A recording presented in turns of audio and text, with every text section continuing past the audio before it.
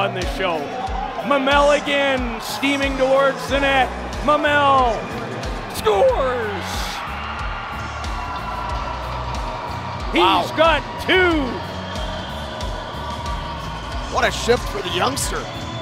2 goals and 2 shifts, and he's carrying Toronto Pro here early. And on for Detroit now. That's, talked about it being a 2-1 lead and trying to get that insurance marker. Now they've got 2. Make that 3. George this time for Coombe. His 2nd and 17th of the tournament. And Detroit looks like they're moving on. Overtime winner in a 2-1 victory. Fontaine.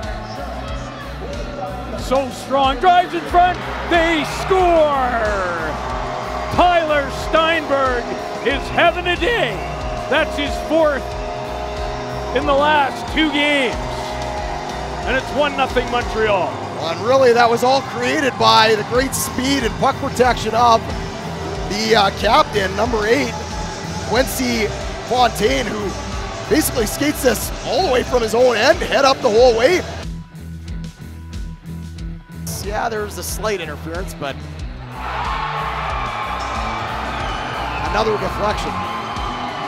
And guess who? Henry Corwin. How important is winning draws? Very. And we're seeing it. 12 to go in regulation. Tap asserting himself. He scores!